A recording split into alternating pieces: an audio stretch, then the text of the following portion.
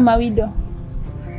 My husband passed away when my only daughter was 8 years. My name is Emma Onyongo. I'm a volunteer in Grassroots Economics. Grassroots Economics deals in community money.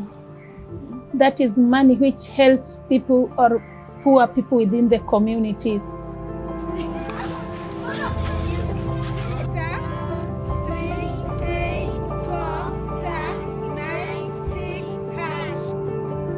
It is this inclusive currency which has made me from nothing to something.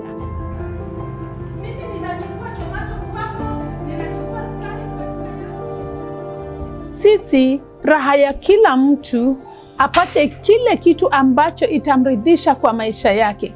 Lakini sasa ikifika mahali ambapo unaweza kupata food na hiyo food haiwezi pia kukutosha na familia yako, na sasa familia ingine inakuja kukuomba kitu ambacho hauna, ukisikia kuna kitu ambacho itawaridhisha yote kwa maisha, unafurahia sana. Hiyo ndio sababu tuliposikia ya kuwa hii pesa ya community inaweza ikasaidia each and everyone kwetu, sisi tukaona this is the way to go, na tukaona mpaka tufuatilizie. Na ukisikia kuna kitu kizuri, hauwezi kosa kuifuatilizia. Hivyo ndivyo tukaanza sisi.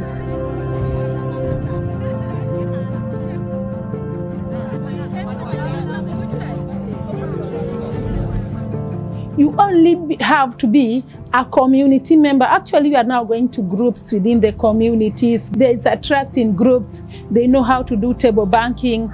They can save. Some do business. Some are housewives. Even if you are a housewife and you are not in the community, you can still use it. You can register. Yeah, it is to everybody, anybody. I have community money. That is our own money. And I have Kenya shillings. What I can't buy there from other markets, automatically I'll get them here. And the money I'm selling in Kenya money will remain as my profit.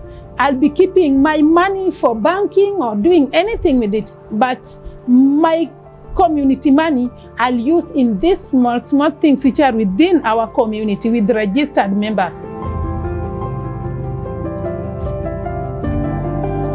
Automatically, if somebody sees a change in you, will just think of you as being who, because you are together, you are trading together, you start shining, you start getting money, and everything is going smooth.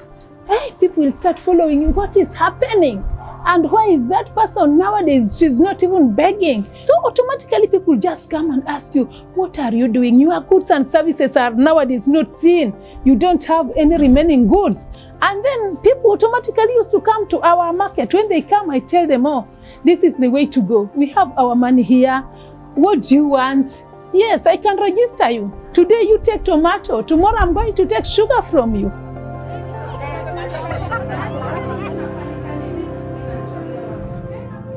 I'm a teacher now. I can teach them how they can do their businesses.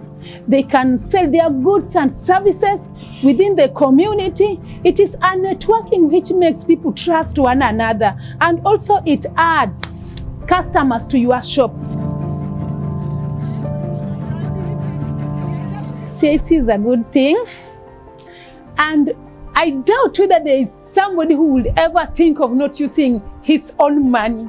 It just needs understanding. If you have your own money, you are a rich person.